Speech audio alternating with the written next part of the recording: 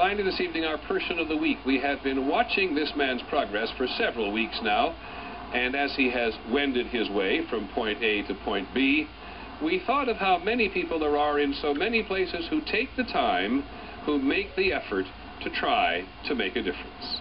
I don't understand it for the life of me that the good people on Capitol Hill can put laws in place to protect the bald eagle, the rockfish, and I don't get that kind of reception to keep in place the oldest occupation in history for black people in this country, which is farming.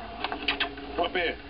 We met up with John Boyd as he was leaving home in Baskerville, Virginia, on his wagon, pulled by his mule, 40 acres, headed for Washington, 200 miles away, to give the politicians a piece of his mind. Black farmers, he says, do not get the same help from the government as white farmers do.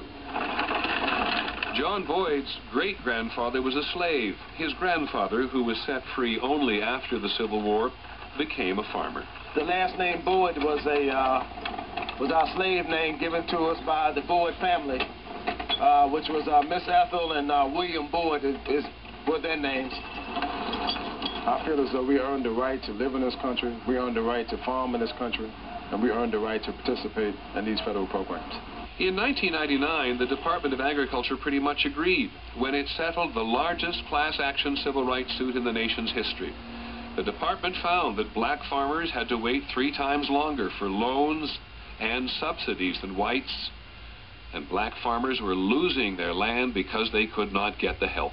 There's thousands of black farmers across the country who are still out here waiting diligently and in good faith that the government is going to send their check. But thousands of those farmers are not getting the help they expected from the settlement, and John Boyd aims to fix that if he can. Family farming is hard no matter who you are. At the turn of the century, there were more than 1 million black farm families. Today, there are fewer than 18,000. We're only 1 or 2 generations from the farm, whether we wanted to be from the farm or not. Most black Americans in this country came from the farm. John Boyd was born in New York City, but he spent summers on his grandparents' farm in Virginia, and he loved it. Today, he has a farm of his own where he raises chickens and cows and grows soybean and wheat. And he does have that streak of activism in him. He ran for Congress once, but he lost. Come up, easy. But here he is in Washington this week, determined to get attention.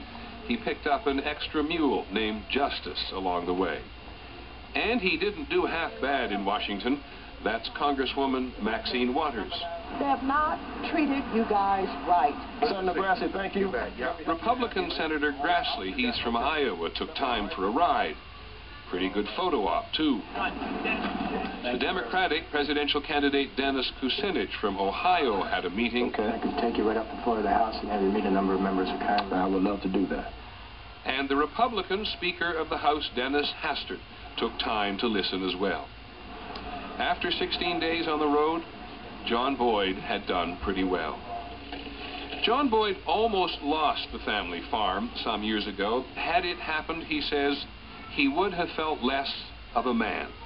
Farmers understand that perfectly. Today he knows that one man can make a difference. People will listen. You just have to make the effort. There's a lot of work that needs to be done on this issue. And if it takes me riding this mule and wagon 280 miles to Washington, D.C., I think I would do it all over again if it would help save the black farm in this country. And so we choose John Boyd, keeping us focused on the nation's history.